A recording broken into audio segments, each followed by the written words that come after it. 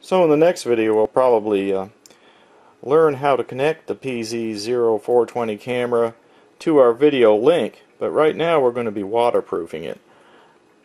And when we do hook it up, we're going to be using this 1.3 gigahertz system from Ready Made RC, and this is the receiver here, and that's the transmitter, but we'll get to that later. I want to keep the PZ0420 camera as light as possible while still making it waterproof. So at the advice of SuperBell82, and I'll throw a link up for his channel, I'm going to go ahead and waterproof it with some Plasti spray. Now the first thing he recommended was to hot melt this little crystal oscillator, which is right here. You can zoom in. That little can right there can come loose. It's just hanging on two wires, and it can come loose and break, and if you lose your oscillator, the whole camera quits. So it's a good idea to hot melt that down. Well, I decided instead of hot melting it that I was going to use some welder's glue, and so here's the welder's glue right here that I got from the hardware store, and it's a rubber cement. So I removed that little white label or paper label that was underneath the can.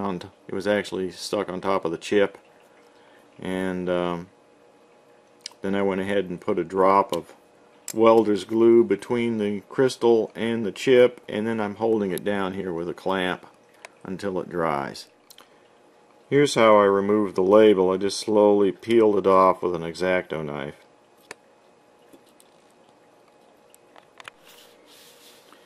And there's the drop of welder's glue underneath the crystal oscillator can, and now I'm just going to fold the can down into the glue, and then I'll put a clamp on it. So now I got both my cameras drying with the welder's glue and a clamp holding them.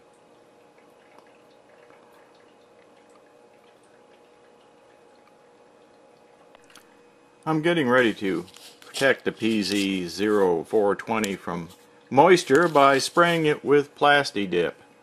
And before I do that, I was just looking at what I might want to mask off. And I guess I don't really need to mask anything off. The lens cap will protect the lens. And I'm going to go ahead and spray these cables in place. And there's one jack over here. I was wondering what I should do about that, whether I should cover that up or not.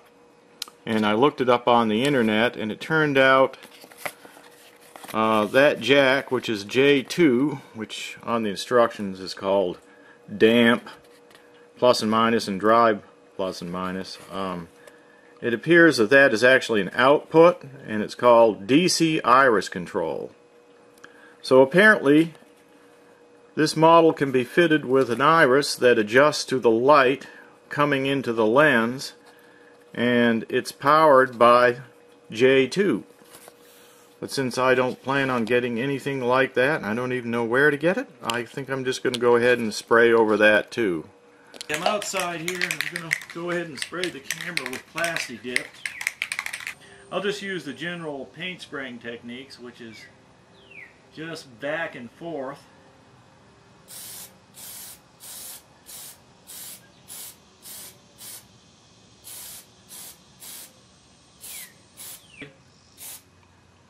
Just put a little here. Alright, it's starting to drip off, so I don't think I want to put any more if it's going to be doing that. Okay, I guess we'll just let it dry and we'll see what it looks like. So it says here to allow 30 minutes between coats, and then after you do as many coats as you want, 3 or 4 average, allow 4 hours minimum dry time. So maybe I'll give it another coat in about 30 minutes. After about 30 minutes I gave it another coat with the Performix Plasti Dip, and here it is hanging up drying.